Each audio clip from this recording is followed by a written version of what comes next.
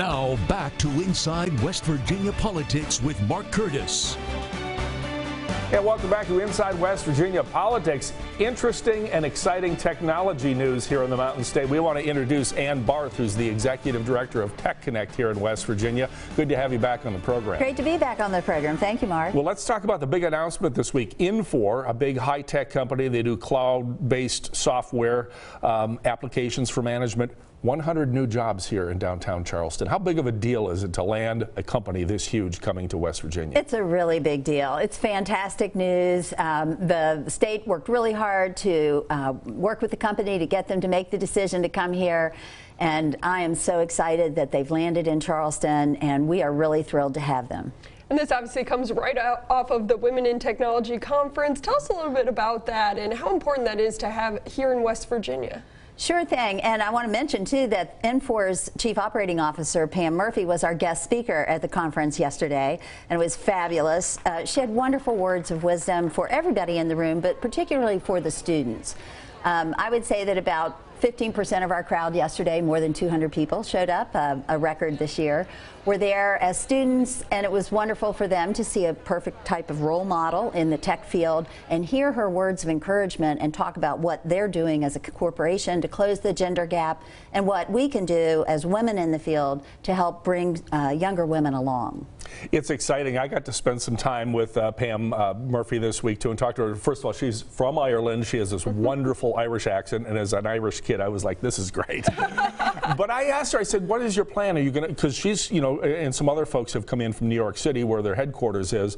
I said, is your plan to bring in people from other states that have trained elsewhere, or are you going to hire West Virginians? And her answer was primarily they want to hire people from WVU, Marshall, West Virginia State. They want to hire from within the state and keep these people from leaving. How important is that? And do we have the right training and stuff to get our students prepared for these opportunities? Well, that's also a great accomplishment and a good deal for West Virginia, because we do have the programs in place at our higher education institutions, including both the 2- and the 4-year institutions. So students in those programs know that there are going to be jobs right in the area.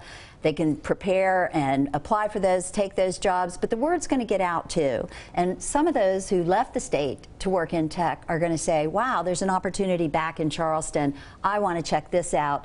And at the conference yesterday, she had a slide that said, we are hiring. So it's really exciting news for students who are in programs now, but maybe those who moved away because they couldn't find the right kind of tech job here in the state.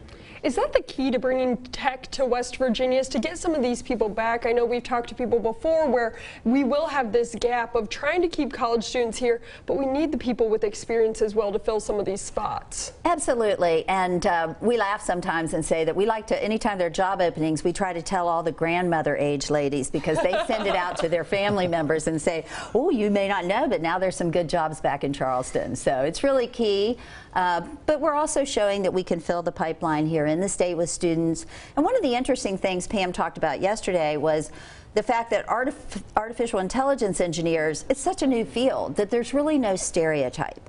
So that playing field is more level, say for women. Because there isn't a big stereotype about what they are. The jobs didn't exist so many years ago. You know, it's a new thing. So we're excited about that as well. Yeah, I want to talk about the opportunities for women, because my son is a STEM student. He's working on his master's degree in engineering, and he's a big computer guy.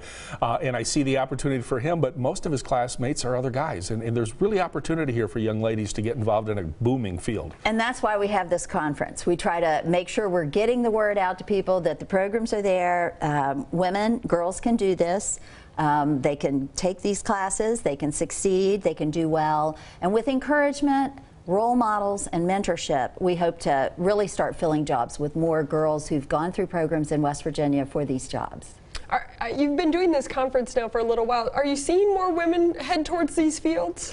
Well, the conference itself has grown. I think our first year we had about 70 people. That was back in 2012. And yesterday we had a packed house at the Embassy Suites. More than 200 showed up. So definitely there's growing interest, and there's also a lot of growing interest in clubs and activities for students.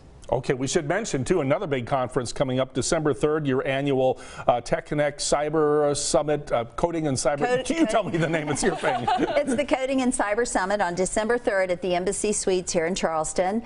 You can find more information about it on TechConnect's website, which is TechConnectWV.org. And we're hoping to have some great speakers and line up talking about the many opportunities in the cybersecurity workforce. All right, Ann Barth, Executive Director of TechConnect. Let's grow the tech sector in the Mountain State. This is great. Thanks for being on again. And don't forget to download this podcast of this program from your favorite podcast site. We'll see you back here next week on Inside West Virginia.